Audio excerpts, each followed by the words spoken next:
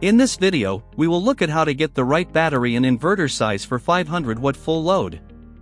Let's begin with the inverter sizing. First, we consider inverter voltage. For load or power consumption equal to or less than 1000 watts, a 12-volt inverter will work pretty fine. Next, we factor in inverter efficiency. Assuming inverter offers 80% efficiency or a 0.8 factor, dividing 500 watts by 0.8 gives us 625. If you have any device with starting power or surge higher than this inverter size, consider getting an inverter which has the surge capacity to handle it.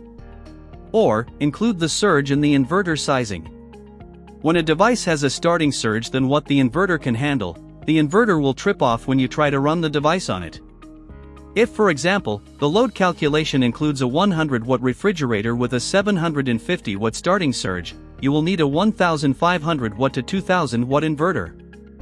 Otherwise, you can get a 650 watt inverter which has a surge capacity of 1500 watts to 2000 watts. Let's turn our attention to battery sizing, considering one example for a LiFePO4 battery, and the other for lead-acid battery.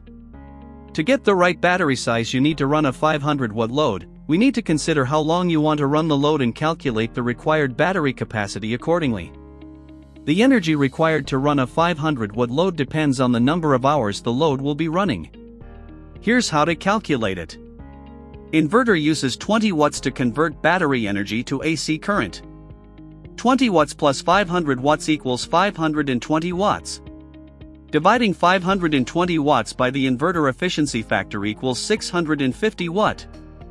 Now, we can calculate the energy required to run 650 watts using this formula.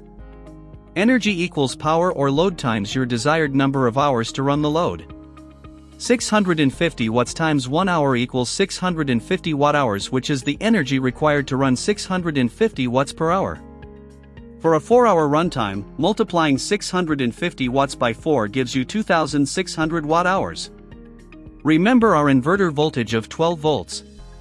To calculate the battery size from the energy requirement, divide 650 watts by 12 volts, which gives you 12 volts 55 ampere-hours for 1 hour runtime.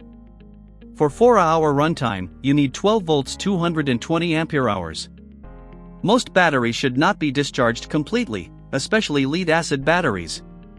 To ensure longevity, you should only use about 50% of a lead-acid battery's capacity.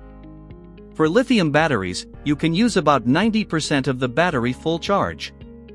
If you're using lead-acid batteries and considering 50% depth of discharge or DOD, divide 220 by 0.50, which gives you 12 volts 440 ampere-hours. Two 12 volts 220 ampere-hour batteries give you 440 ampere-hours.